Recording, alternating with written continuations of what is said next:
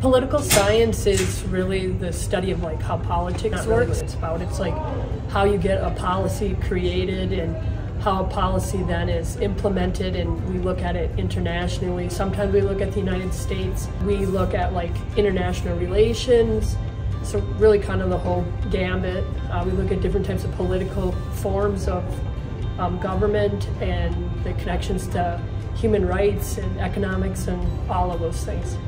With political science, we do a lot of, like, I might talk about a topic and then typically we'll do kind of like, students will discuss, like I'll pose a question to them, they'll discuss amongst each other, and then we'll come back kind of as a whole group and talk about it.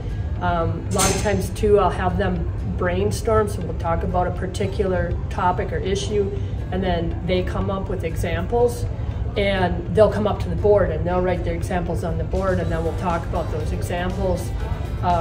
Sometimes we watch movies in there or videos, but I would say it's mostly like discussion based.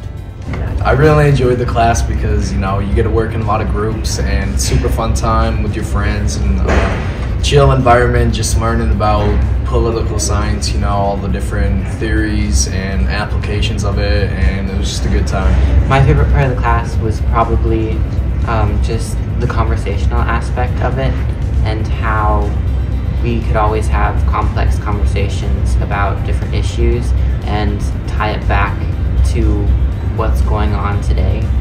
And even when we were doing things that would seem to be a little boring, like political philosophy from people from like the 1500s and stuff, we could find the ways that it would tie back into like the Constitution of our country.